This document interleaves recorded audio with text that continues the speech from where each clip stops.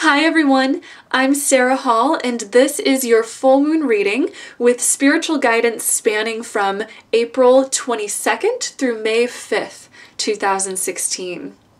The full moon this week is in the very intense astrological sign of Scorpio.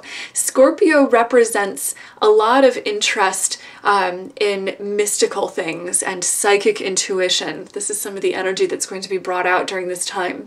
It also represents the ability to bring light to darkness or to root out deeper hidden truths and bring more understanding to those sort of things. It's very determined, independent, and even very passionate sign. So there's a lot of good things that'll be coming with this. The energy of this moon cycle is going to be somewhat on the intense side also because we're seeing the pre-shadow of Mercury retrograde setting in right around the time of this full moon, with Mercury retrograde happening on April 28th.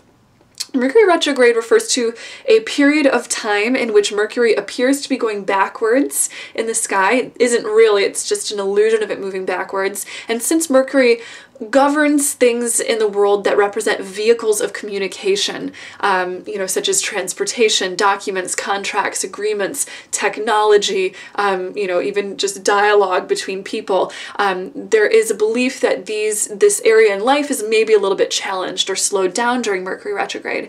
This is absolutely nothing to go into fear about, though. These happen, like I said, several times a year. A lot of us don't even notice it when it is happening, but it's a good time to just remember for yourself that bringing in more patience and more active, conscious communication to all of the situations in your life is a very, very, very helpful thing. It's a good time to be very reflective of what you say and the decisions that you make, and not to dive into anything with too much of an impulsive or reactionary, kind of energy. This is also a moon phase that seems to have some focus that is going to be brought on our relationships in life. One thing that we're being guided to do during this time is to be very, very patient, also in our relationships, to give a lot of that thoughtful, reflective, sort of non-impulsive thinking around our relationships too. So if any conflicts arise, steer away from any sort of reactionary, strong, emotions and power dynamics, power struggle dynamics, or anything like that, because you'll find that taking a slow approach and taking a breather before diving in with any strong committed choices or intense reactions proves to be very, very wise and helpful during this time. So let's go ahead and check out what cards we will get for this moon cycle as well to get some further guidance. Today I am working with the Magical Messages with the Fairies Oracle card deck by Doreen Virtue.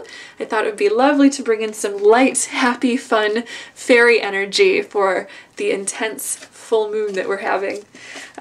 So all I'm doing is just shuffling our cards, and then I just go ahead and pick the first three cards that call to me as I'm shuffling. So let's go ahead and turn over the first card. The first card is the birthday card.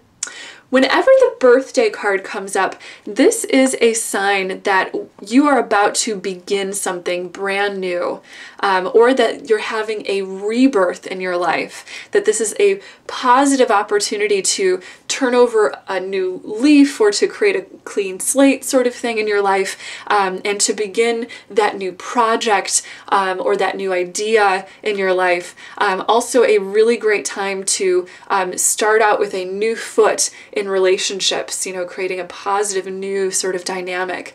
I'm also being given the guidance around this card that this is a good time to really set intentions where you're celebrating any new ideas.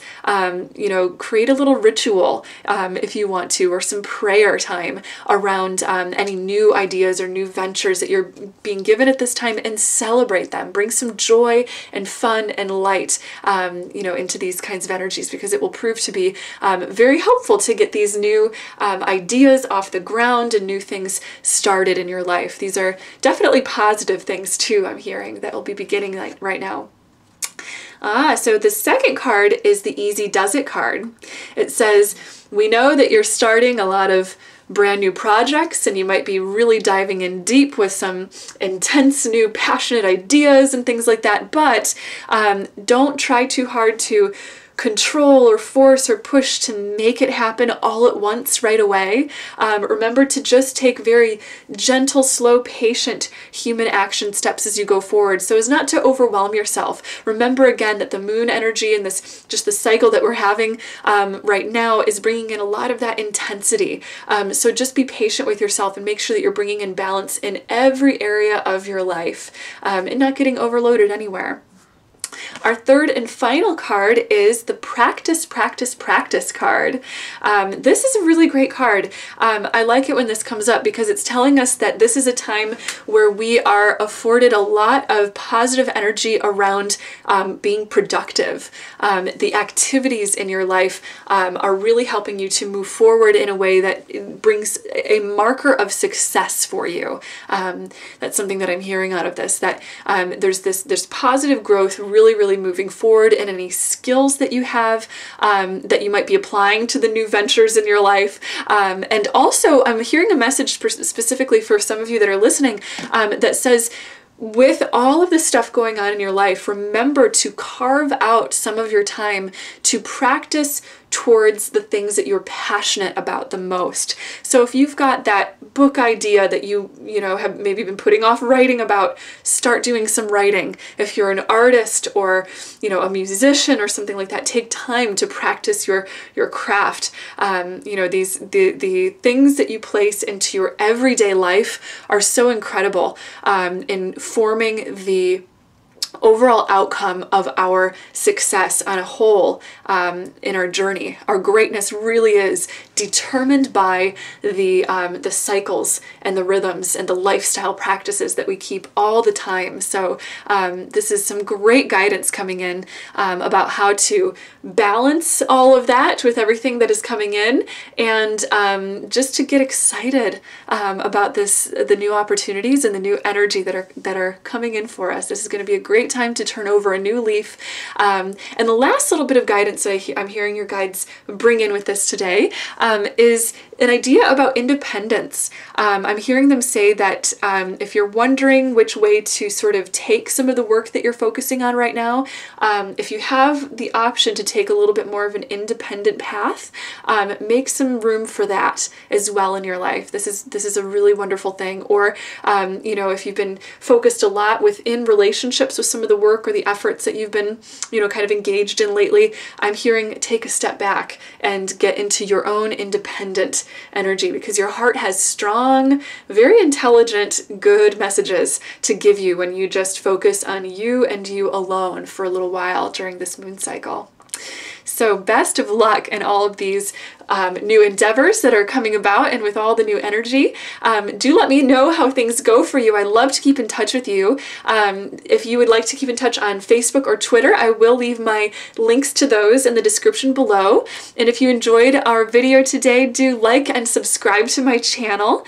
And also, if you are interested in receiving your own reading or spiritual healing session, do check out my website at www.seraphim.com for more information on how to schedule one of those. Anyways, thank you so much for watching today. It's, as always, a pleasure to connect with you.